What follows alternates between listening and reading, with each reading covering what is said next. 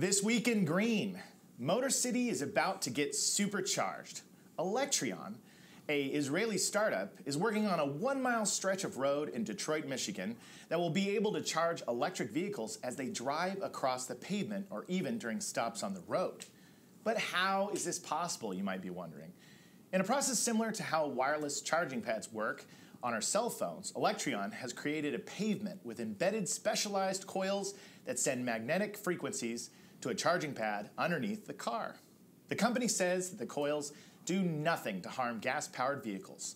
Electrion believes that the current method of plugging in your car and waiting at a charging station is inefficient and requires a new approach so that drivers of the future can charge as they go. This technology will be able to charge any electric vehicle, including buses, and is scheduled to debut in 2023. Electrion has tested this tech in Italy, Germany, and Sweden. As a side note, near collisions on this road will now be referred to as electric slides, and if drivers find themselves stranded on the side of the road, they can phone AAA, AA, 9 volts, and D for service. That's fantastic, Jacob, that they're providing that wonderful service. It's not just AAA. It's not. That is also AA, 9 volt, and D. I think it's all the batteries. I think any kind of battery that you got in your car, they'll come by. They'll come and they'll just pop it right in, no big deal. Even those ones that are like C9674212, those guys, they're harder to get. When's the last time you did an electric slide? It's been ages, but you know what? It reminds me that I need to electric slide immediately. I think we've all been suffering because you haven't been electric sliding enough.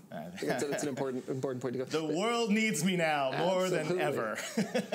It's a fascinating story, though, right? Cool? I mean, it's kind of cool, the technology that's coming out and what they're up to next. The first instinct that comes into my head is, what are the moms going to say? Because I remember how much time it took and how many different videos it took just to convince that the Wi-Fi signals were really no big deal. That's right. That's totally fine. Yes. I mean, now that we've actually got charging coming from the road into the battery directly, I mean, what's that? Yeah. Are we going to be worried about our bums? I know.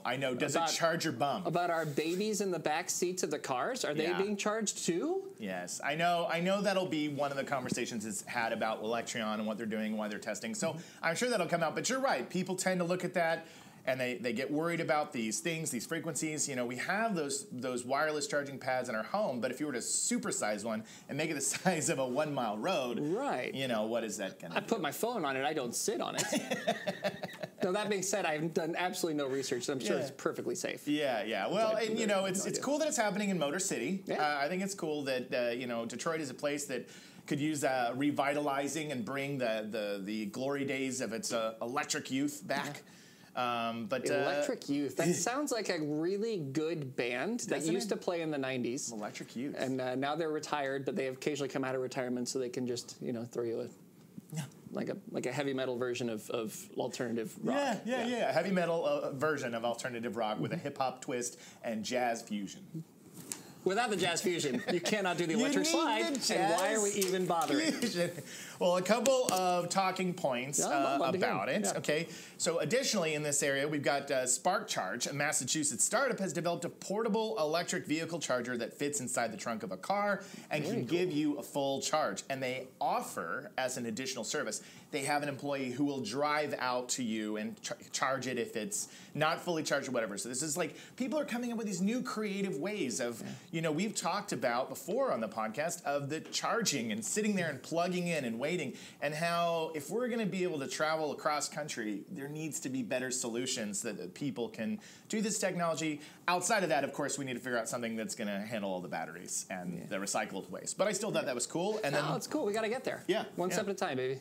Yeah, and then the last point was U.S. automakers are expected to sell 6.9 million electric vehicles by 2025, up from the forecasted 1.4 million in 2020. So that number just keeps going up. That's incredible. Yeah, fast. They'll all be electric soon. Yeah.